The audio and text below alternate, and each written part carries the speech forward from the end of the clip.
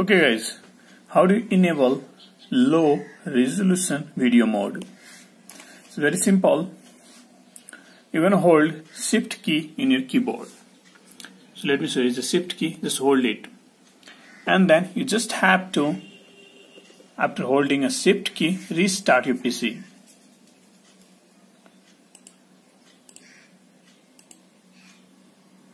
Keep on holding the shift key. And then now finally you have this. Here's troubleshoot, and then advanced option. Here's a startup setting. On the top itself, here you have enabled low resolution video mode. Just restart your PC now to do that.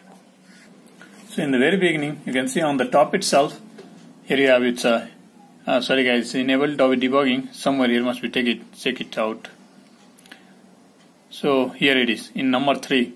Enable low resolution video mode. This is number 3. So you're going to press either F3 key or you're going to press 3 number key in your keyboard. So you're going to press it's a F3 key or just press 3. Here you have it's a number key in your keyboard, and then you're done. So finally you are done. So if you want to again change it back again, you can just follow the same step, go back and reverse it. Follow the same step if you want to disable it again. So if you like this tutorial, be sure to hit the like button, subscribe and comment. I'll catch you in the next tutorial with another great stuff. Have a good day.